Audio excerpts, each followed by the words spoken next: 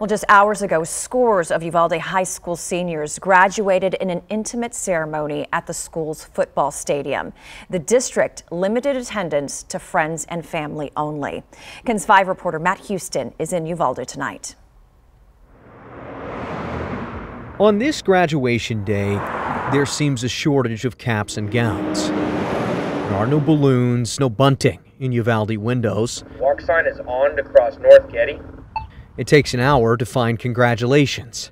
Even the local photographer is on vacation, so these portraits are dated.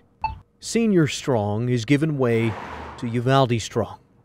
Evidence for today's ceremony is limited to empty chairs at the Honey Bowl, where friends and family gathered free from unusual attention. But the world is still listening.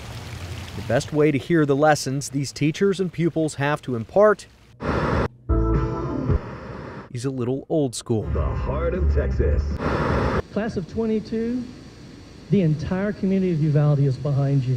And tonight, 1049's listeners heard graduates commemorate the class of 2030. I will forever miss y'all.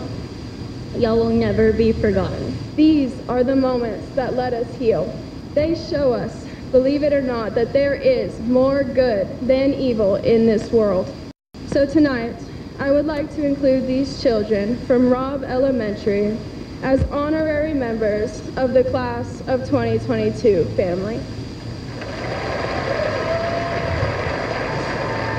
288 students graduated from this school tonight, 307 if you count the kids from Robb.